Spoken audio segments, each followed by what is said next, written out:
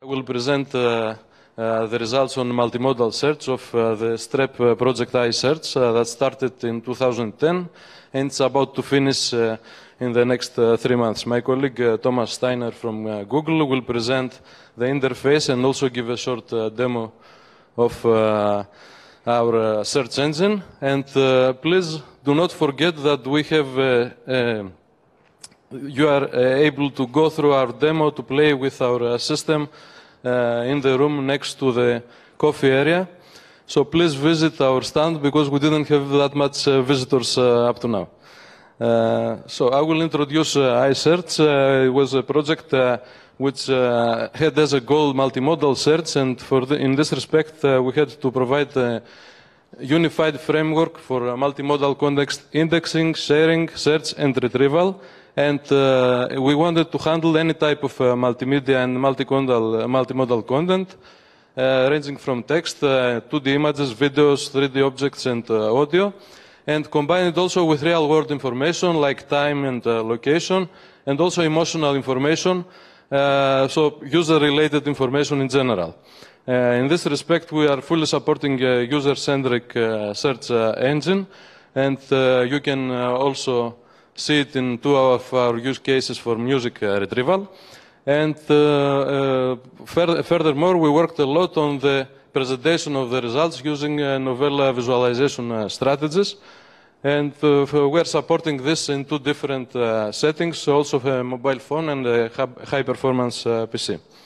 So the 3 main objectives, first of all, is to define a rich unified content description, and I will give you more details on that. We call it RUCoD. It's something like a new way of representing multimodal information.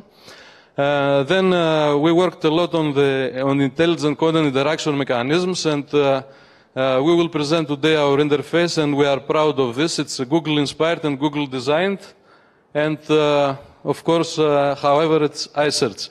It's not Google only. And we also have various ways of presenting the results achieved using visual analytic technologies.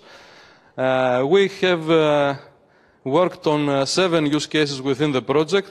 2 of them had to do with music retrieval using expressive embedded queries and also collaborative ways to extract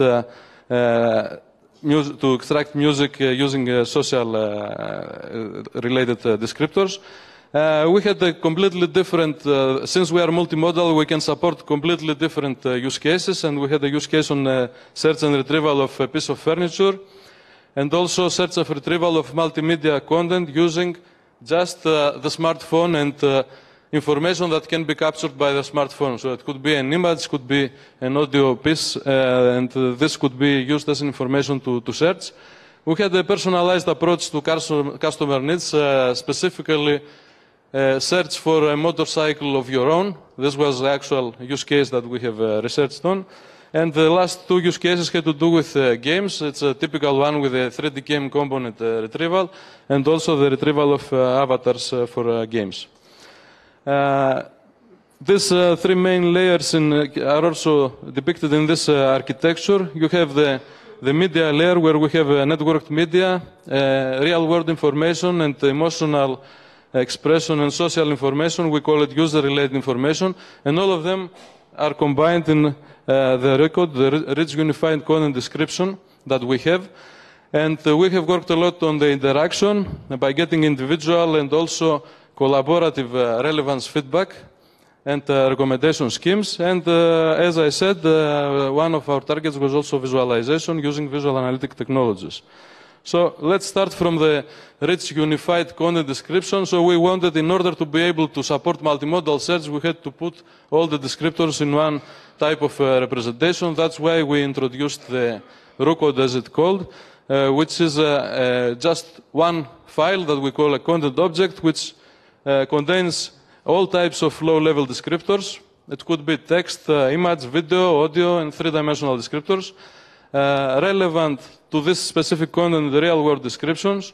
It could be the time, the position, the weather, either RFID tags that could be associated with this content object, and user-related descriptors. could be expressive, emotional, or collaborative in case that the scenario supports such. Let me now get into details of what we call a content object. A content object for us is just a container of various multimedia objects that carry the same semantic information. So one content object may or may not contain all of these types of multimedia information. So it could be a complete content object containing images, text related to these images, video related to them, and three-dimensional representation, but it could be just a content object containing only one image without any other type of information.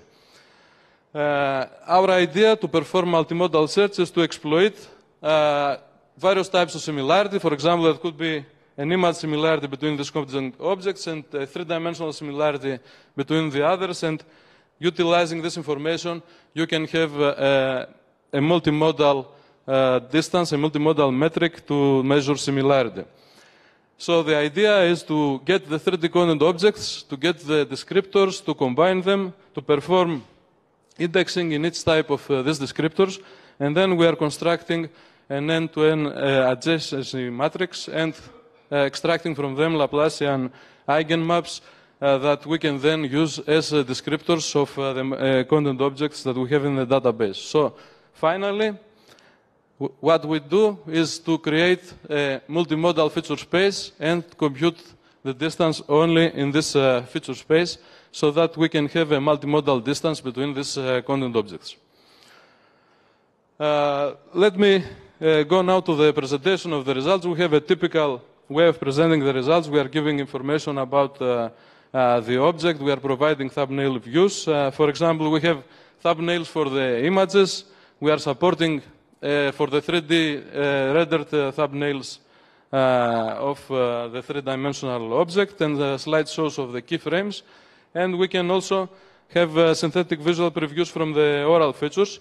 But we went a little bit one step further on the presentation. For example, on the visualization of audio features, we have tried to map the MFCC spectral features. First of all, after dimensionality reduction, we have tried to map them to a shape, to an image with different colors and different shape types. So the shape and the number of the petals, internal and external, and the colors, internal and external, depend on the specific descriptor. So we have a visual representation of the specific descriptor, and in this way, just with a glance at the results, you can have an idea of the similarity in terms of color and also in terms of shapes of the petals. In terms of global visualization approaches, we have used a classic one, a panel one, a tree map, and a hyperbolic tree one. And furthermore, we have worked on presenting the results in a grid and also in a smart way so that we bring similar results closer to the two-dimensional space in this case, and also a similar approach which is a smart grid, a little bit a combination of both of them. For the real-world information, we are providing information about location and time, location in form of a map, and the time you see, you can have an idea on when these documents that you have got as a result were actually created in the timeline from 2006, for example, to 2009 in this case that I'm showing here.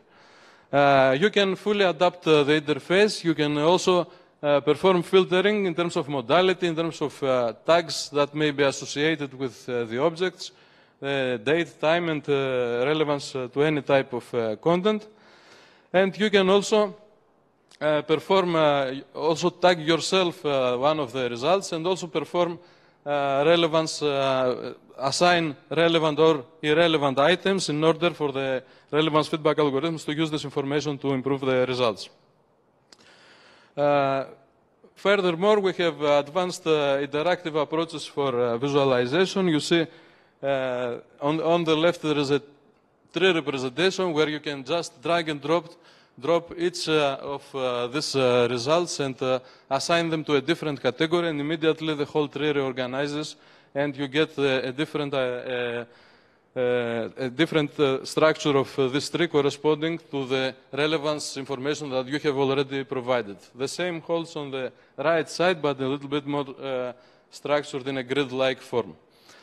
This is all about the visualization and the presentation of the results. I will give the floor now to Thomas to present the interface of iSearch and also give a demo. Thank you for the first part of the presentation. So my name is Thomas Steiner. I work at Google Hamburg, but legally it's Google Dublin who is in the project. So yeah, I come from Hamburg. Okay, when people think of search, they think of search as a search box where they can put stuff. So we decided to take this paradigm also over to the world of multimodal search. And now, of course, if you have a search box, you type in something, then you have letters. So the idea was to taking this idea of what you search appears in the search box also over to multimodal. So if you look at this example, and I will show it later on live, you can see a big search box here, and you can see a couple of different modalities here. The first one is audio, the second one is an image, then we have a sketch, we have emotion, and we have location. So you can see, it's search tokens that fill the search box, and finally you have the big search now button. So yeah, we really tried to keep it simple, even if a lot of the underlying technologies is quite complex or highly complex. But for the user, it should be as simple as using the search engine of your choice today. So I will show this in action now, and you're also invited, as Dimitrios said, to come to our demo and see it for yourself. So yeah, this is the interface as it is now.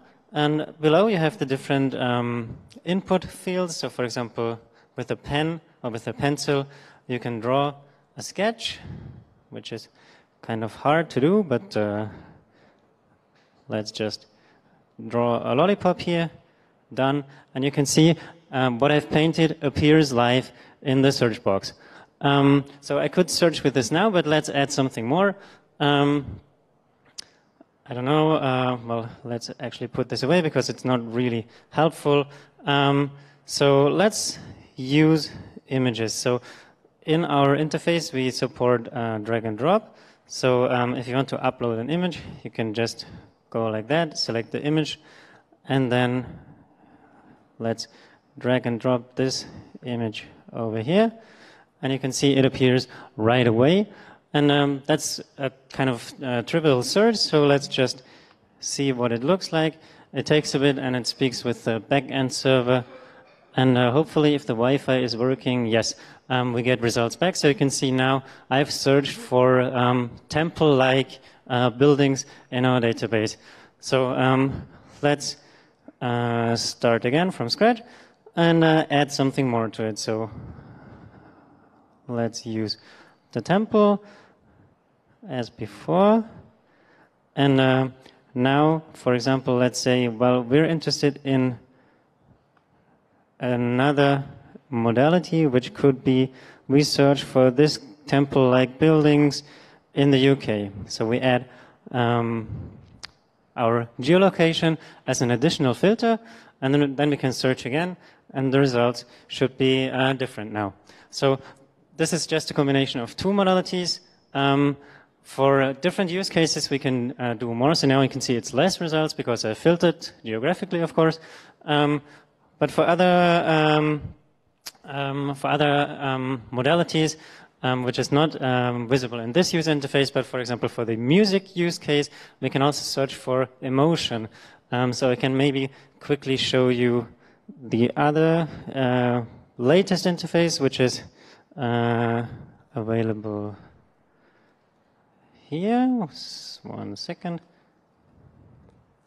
Up, where you can also have emotion, where you can simply use a slider interface to attach emotion to a certain, say, music piece.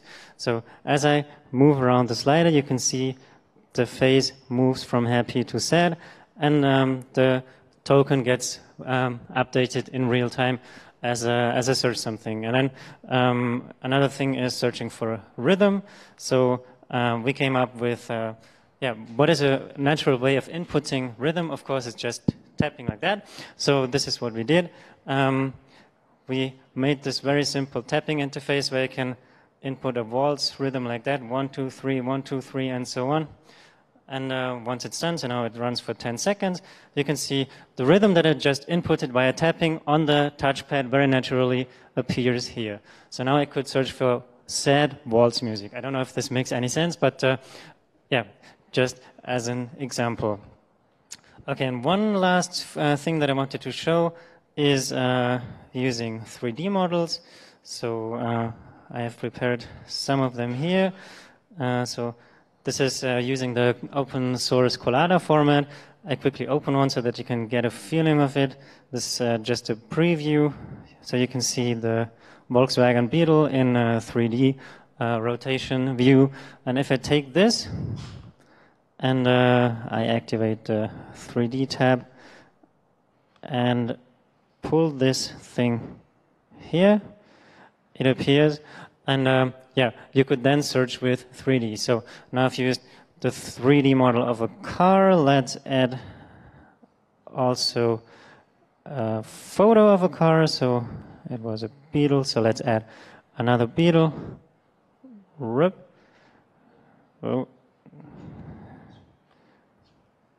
yeah, sure. So yeah, this is a good example actually of interface iteration. So we kind of show an old interface, which is the safe harbor, because the latest iteration is not quite stable yet to show it on screen. But in the latest interface, what we did was we enabled drag and dropping directly into the search box. So I kind of already got used to the new interface, so I forgot that in the old interface we still had to switch toggles. So let's see if I switch toggles to image, now it should work. Pull it here, and then I can search for it, and then we should hopefully get images of, or representations of cars. Let's see if this works. 3D is the most complex case, so it takes a little while before it can calculate 3D similarity, and then you can see at least some of the results are relevant, more or less. So maybe this one. And then what you can also do is, if this is what you wanted to search for, you can then find similar things like that. So now on the fly, I've generated a new query, and yeah, you can see a couple of other results here. So we're not claiming at this point that the results are perfect. What we are claiming is that, yeah, we have tried to make multimodal search as intuitive as possible with all those tokens. So of course you can also edit them interactively, so you can say I remove this one, and then you can of course also simply add normal text and then search for it. So yeah, this is our current interface iteration, one generation behind, because the latest one yeah, was not demoable yet, but you're encouraged to come to the demo and then try to break it at our booth. So here you have seen the current iteration. So thank you, and I think we can take some questions.